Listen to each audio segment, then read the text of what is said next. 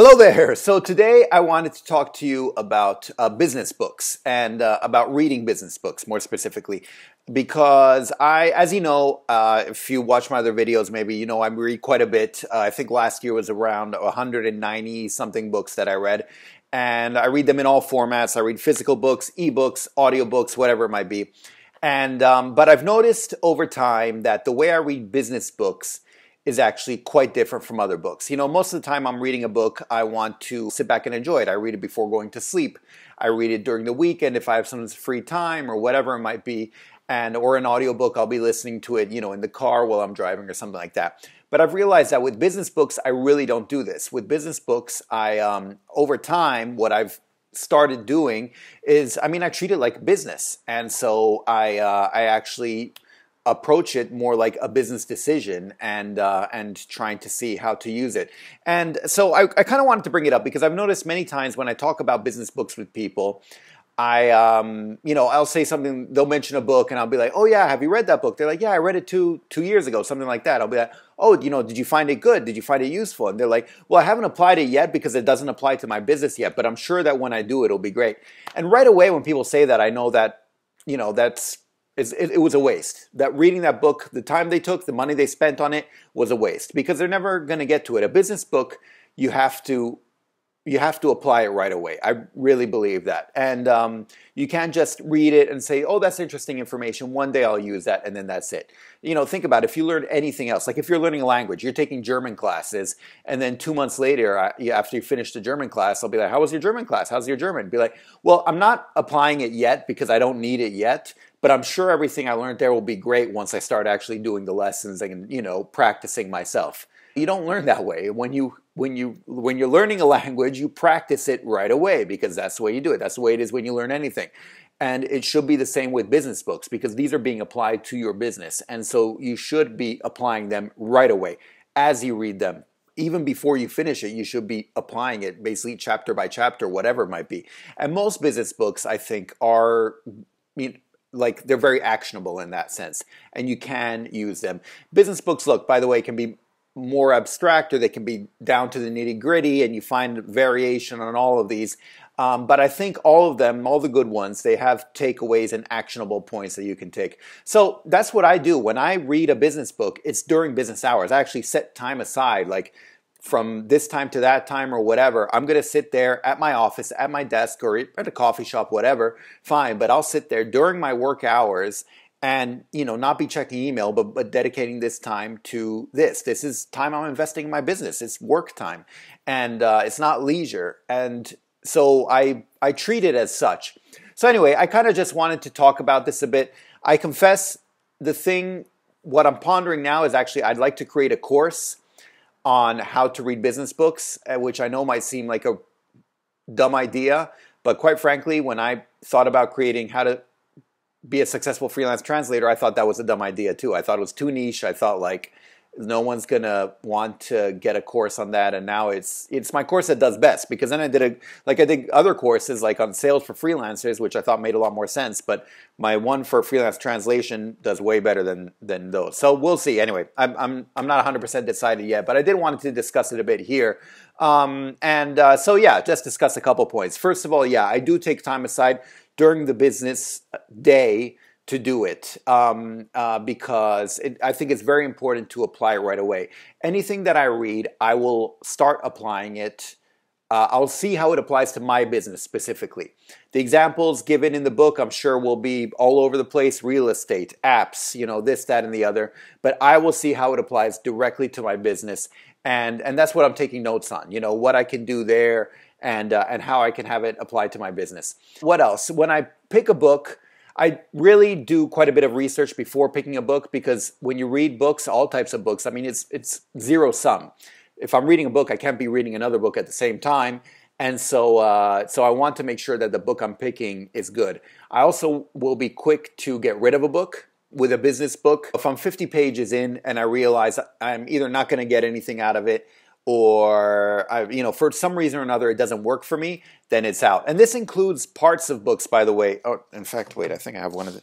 So here is one of my books, Principles by Ray Dalio. this is an excellent book, absolutely excellent book. I gave it 5 stars for the first half, because the second half, and here I still have my bookmark there, second half is, sorry, third part, okay. So the first 2 parts I gave it 5 stars, but the third part is called Work Principles, and this part deals with working in office. It deals with working in office with employees. It deals with office culture and stuff like that. And this really doesn't apply to me. If I read it in my leisure time, I'm sure I'd find a lot of interesting points in there. But it doesn't apply to me right now. Right now, I work with freelancers, and so a lot of things working with employees or stuff like that could apply. But I look through it. It deals with dealing with office culture, with how to deal with managing conflict within the office and stuff like that. Water cooler talk and what have you. That doesn't apply to me. I'm not going to read that as a business book. If I want to read it in my spare time, before I'm falling asleep or something like that, then fine. But not like this. And so yeah, I take it seriously, and I treat it like a consulting service. Basically, Ray Dalio is providing his consulting services to me, or a class, let's say a lecture. And so I'm going to take it seriously. I take notes, see how it applies to my business, and then I apply it right away. I always have a plan to apply whatever I learn right away. And this really depends on the book. Some of them you'll know within 2 weeks if it's working or not. Other ones it'll take 6 months or more. It really depends. But that's fine. I can apply it. Well, I can set up a plan and to apply for, say, the next 6 months. And in the meantime, I can even read other business books. That's fine, because they deal with other aspects or whatever it might be. But I can keep applying it in the background and see how it works and what does work, what doesn't work, and stuff like that. And yeah, so that's just some of the things that I do.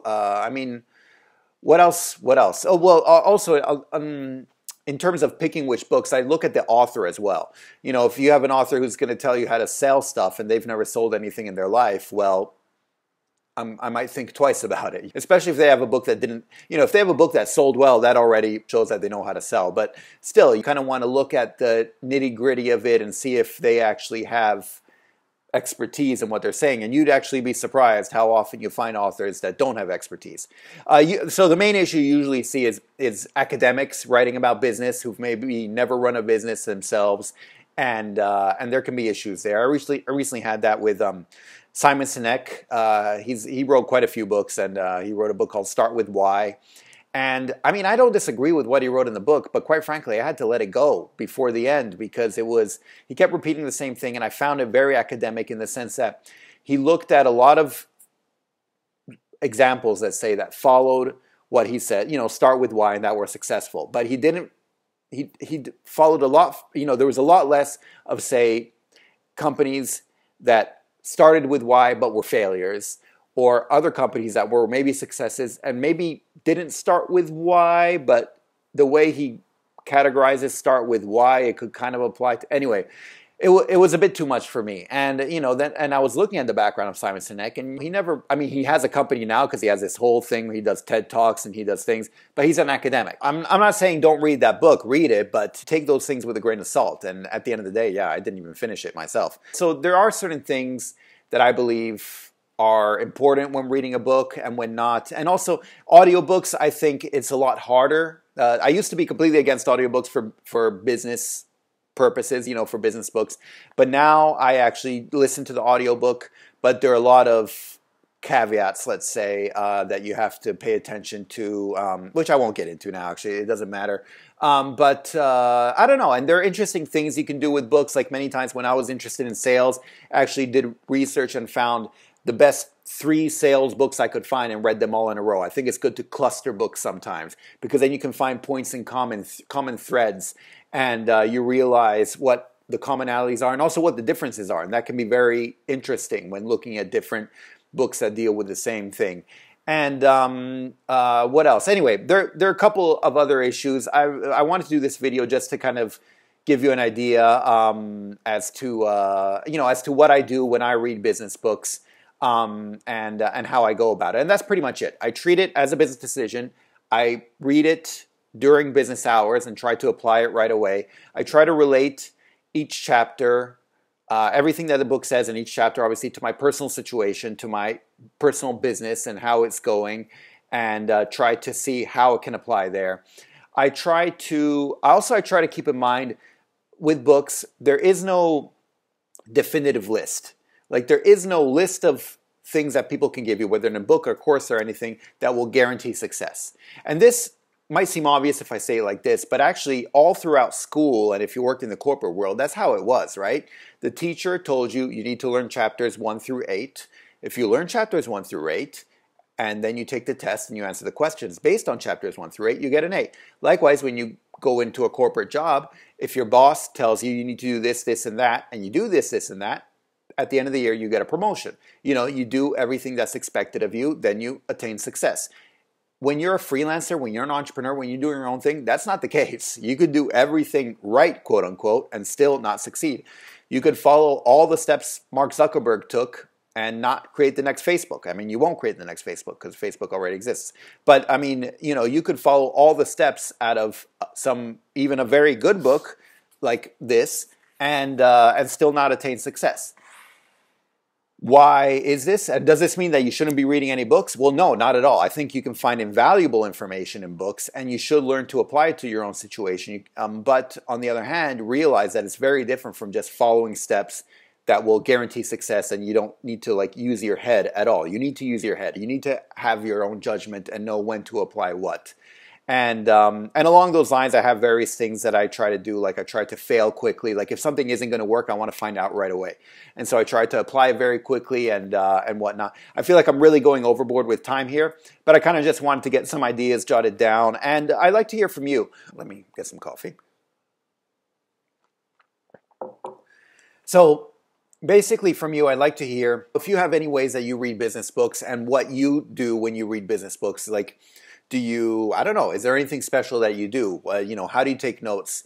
Do you take notes in the book? Do you take them aside from the book? I always take notes in the book all the time, by the way. And also, actually, I'd love to hear any good business books that you have. In fact, I might do another video where I talk about some of my favorite business books because there are definitely some out there that I gave 5 stars to on good, you know, that I really liked and really found useful.